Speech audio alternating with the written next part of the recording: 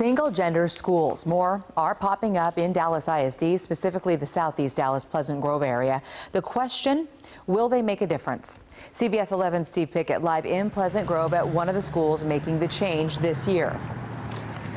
Yeah, Kaylee, and quite the change it is. As you mentioned, this is a neighborhood middle school, but the name change is a reflection of a shift in what they're doing at Florence Middle School. It is now the Young Men's Leadership Academy. This neighborhood for this school starting Monday welcomes boys only.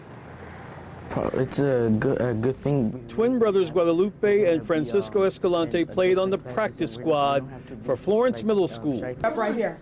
This is what they practiced. Life in a single-gender, all-boys school setting. Starting Monday, 1,000 other boys will join the Escalantes inside Dallas ISD's largest all-boys school.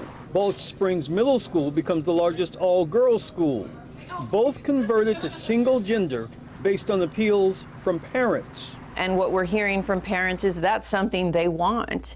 And we intend to provide them what they want and what we know students often need.